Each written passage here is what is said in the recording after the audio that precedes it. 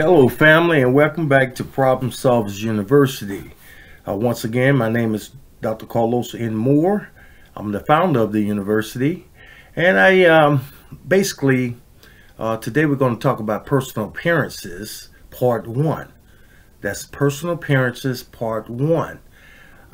Just a little bit quick background about myself, and I apologize for the ones people who have looked at some of my previous videos, and I have to always do this introduction because sometimes when people Google subject matters that pertain to their certain situation, they may not have previewed or reviewed previous videos that I've made. So I apologize to you for having to go through the introduction every time I do a video, but that's the main reason why.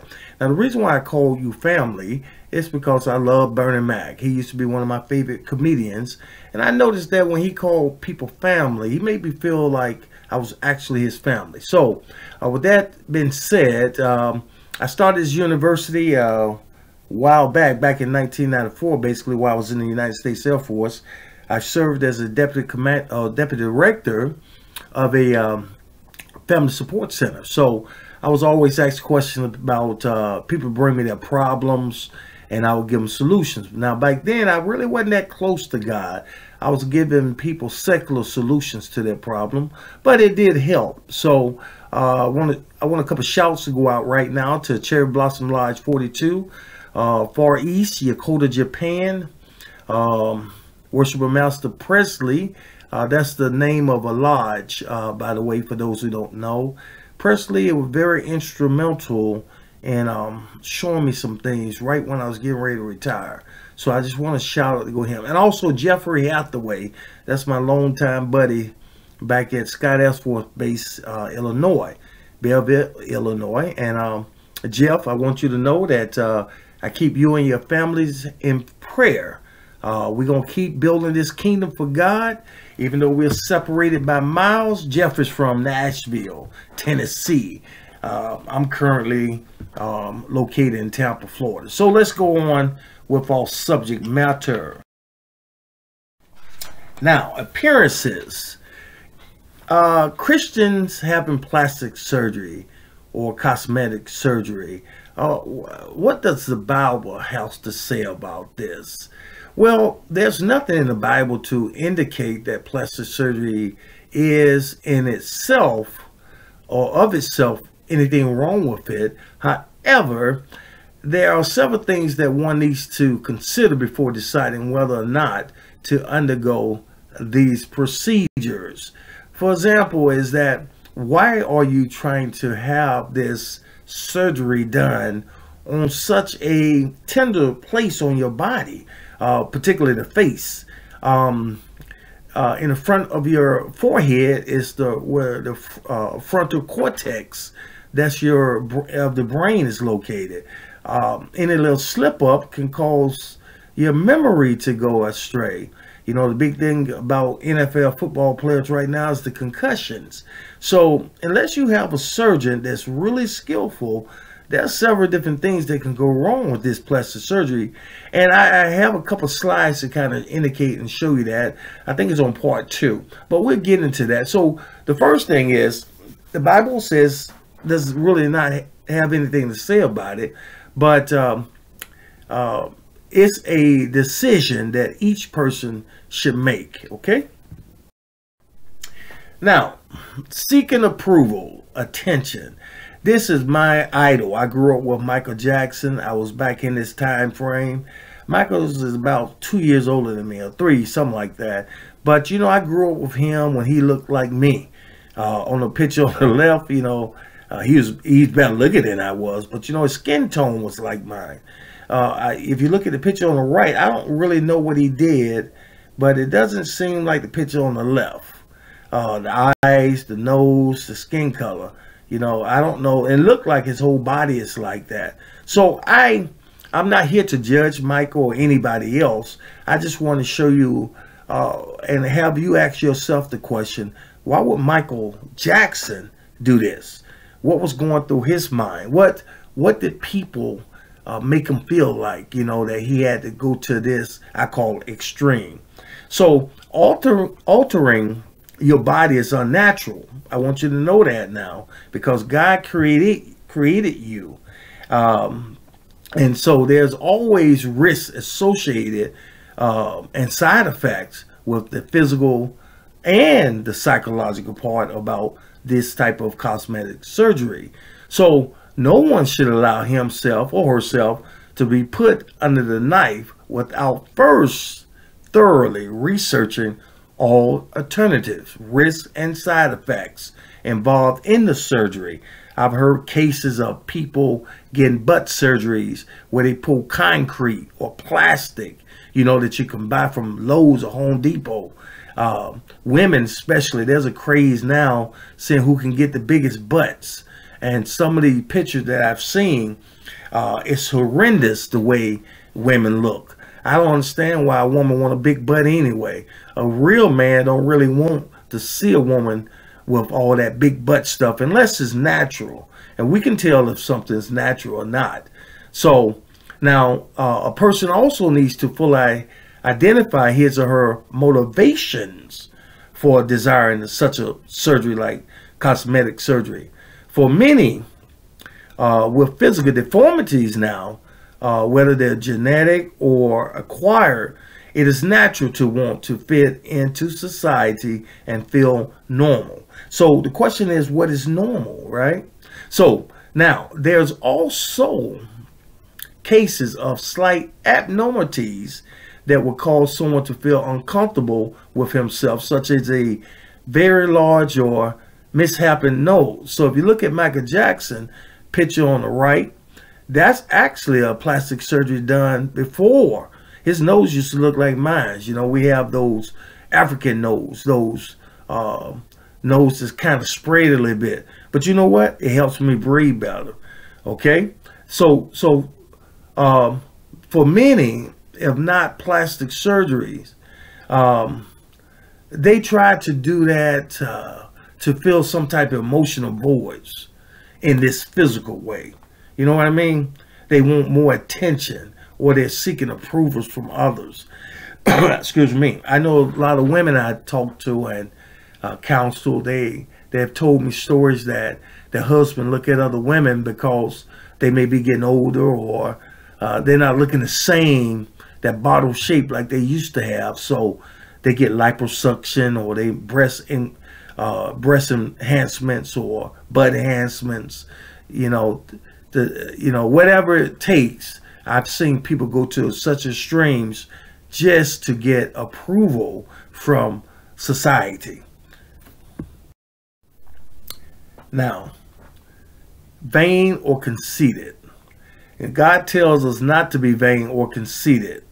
The most commonly performed cosmetic procedures include breast augmentations or lifts, liposuction, and you know, for those who don't know what that is, that's when they stick a tube inside of you and melt away fat cells. You know, by the way, fat cells is nothing but energy stacked up on top of each other. So even though you can grab that, that's what liquefies when they do liposuctions.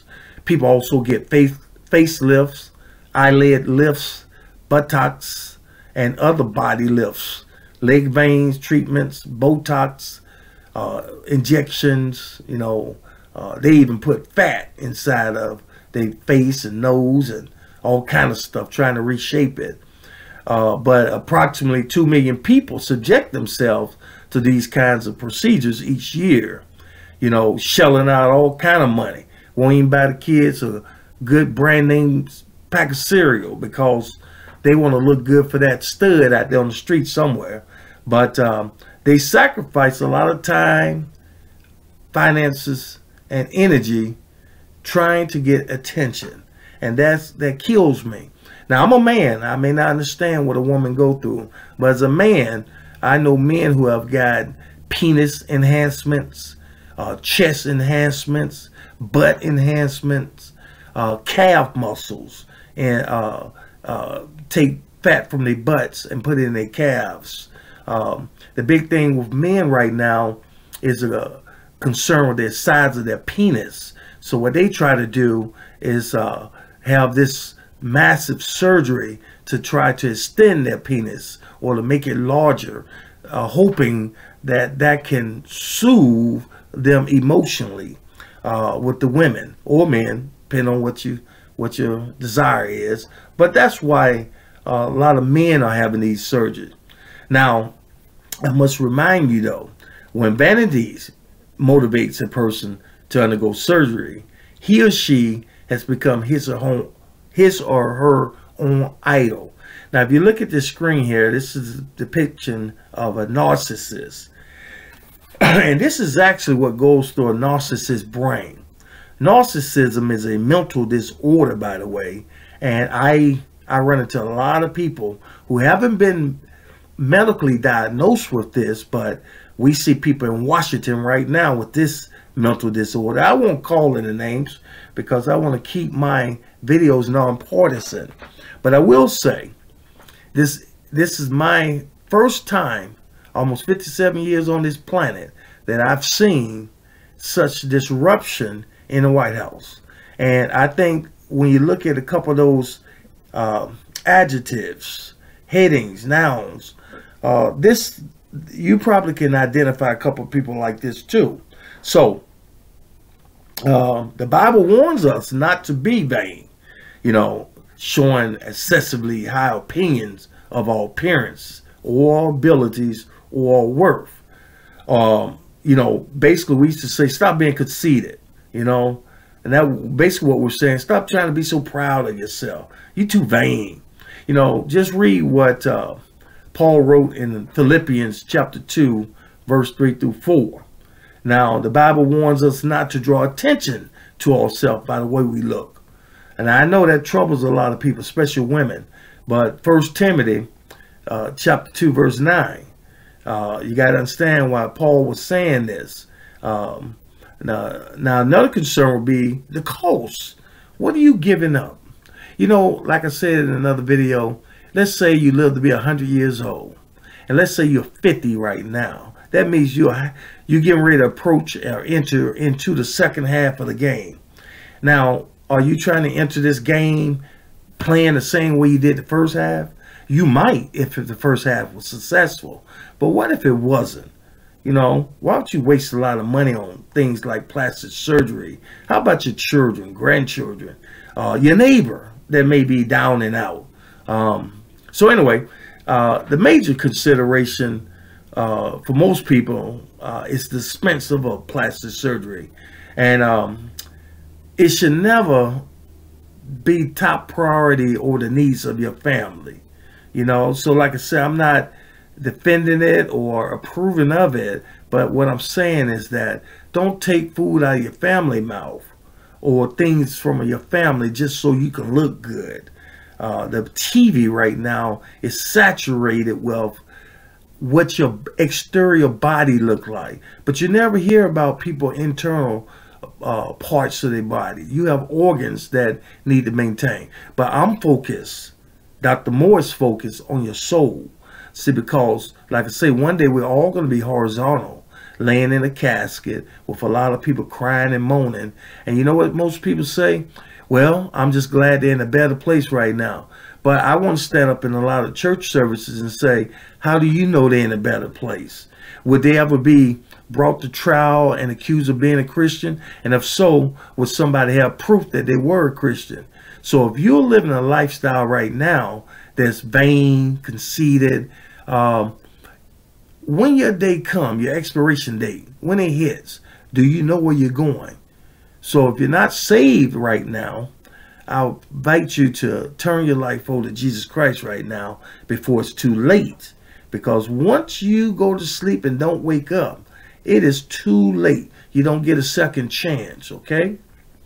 Now, the Bible also tells us that we need to use our money wisely. So God has entrusted this to us. Remember, you don't own that money that's in your bank account or your wallet. It's just on loan to you. Just like when you die, your house going to somebody else.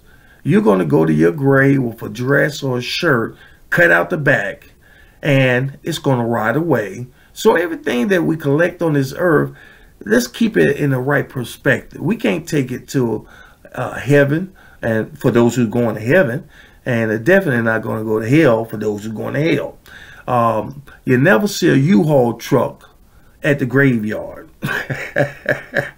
See, because your relatives are back home fighting over all that stuff that you bought.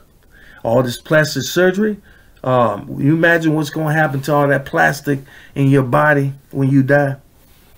Those worms going to have a feast, okay? But anyway, I don't want to get gross. Now, here's what I suggest. Work on the inner you. Look at this picture. Boy, I found this lady, and I find her to be beautiful. Charm is deceptive, and beauty is fleeting. But a woman who fears the Lord is to be praised. Proverbs 31, verse 30. I know a lot of women always, Juanita Bynum came out, the Proverbs 31 woman. Boy, that CD flying off shelves. But my take on this beautiful woman here is that I can see the compassion in her eyes. Even though her skin is wrinkled right now, I can see that she lived a prosperous life because the fact that she's made it to this age. But I want women and men to concentrate on this word beauty. We're not talking about just exterior beauty. We're talking about that inner beauty. All right? So the most important things to do before making this decision to undergo plastic surgery would be to consult God about the issue. You know, say a prayer or two. The Bible tells us that God cares about every worry and concern that we have. So, you know, Christians, we should all take our problems to him. You know, if you ever turn your Bibles to 1 Peter chapter 5, 7, you know, we're told, hey, God created everything, even that plastic that you're considering putting into your body. So take it to God and listen to God, okay? You got to see, a lot of people pray to God and ask God for a lot of things, but they fail to listen to the response. Sometimes this is how God talks to you too, by the way. If you don't know, God talks through other vessels. There could be a stranger that walks up to you and say a word from God. So you have to pay attention to things of God. You have to learn spiritual language, not just hallelujah and amen. You have to learn that when God speaks, he speaks through his vessels. No longer will God descend on a mountaintop and just speak to you in an audible voice like he did with Moses. God uses his hands and his mouth and his feet on earth. That's what we are. We're the body of Christ as Christians. So therefore, we're to carry out God's instructions. So anyway, now, through the wisdom and guidance of the Holy Spirit and the Word of God, we have the ability to make decisions that will please and honor him. This is what Proverbs 31:30 says. Charm is deceptive, right? I'm going to say this again to you. Charm is deceptive and beauty is fleeting. But a woman, woe man, that means that she came out the side of a man who fears. That means fears of, not as though you're scared like of a monster, but you feared out of respect, admiration. The Lord is to be praised. Praise. That's a word that we admire. We have so much admiration. We're in awe. It's like seeing something that you can't describe. That's what praise means. Gives you that type of feeling. Okay? So even the most skilled surgeon cannot hold back the hands of time. Remember that. And all cosmetic surgery will eventually have the same result, which is aging. Those lift body parts will sag one day. And those cosmetically altered facial features will eventually wrinkle. It is far better to work on the beautifying the person underneath. That of your inner self, the unfading beauty of a gentle and quiet spirit, which of great worth in God's sight. That's what you'll find in 1 Peter chapter 3, verse 4. And I must say that's it. It's been a short video this time, but I want to thank you for tuning in.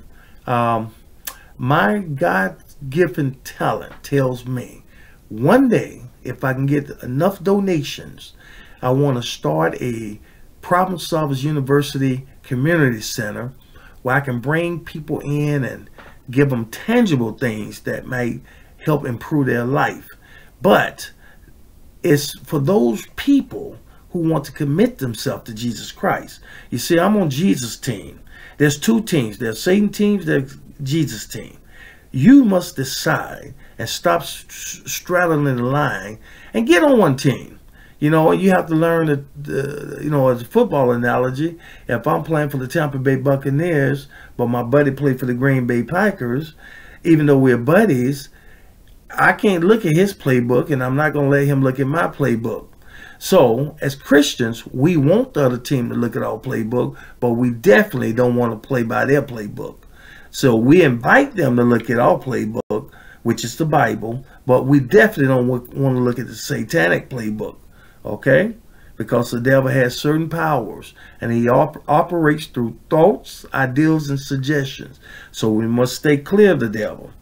But if you found this video to be of some use or help to you, please make a generous donation to Dr. Moore, Dr. Carlos Moore, Post Office Box 871, Sumter, Florida, 33583-871. And please check out my website at drseymour.com. It's a website that's still under construction, but you might be able to find something useful in the website.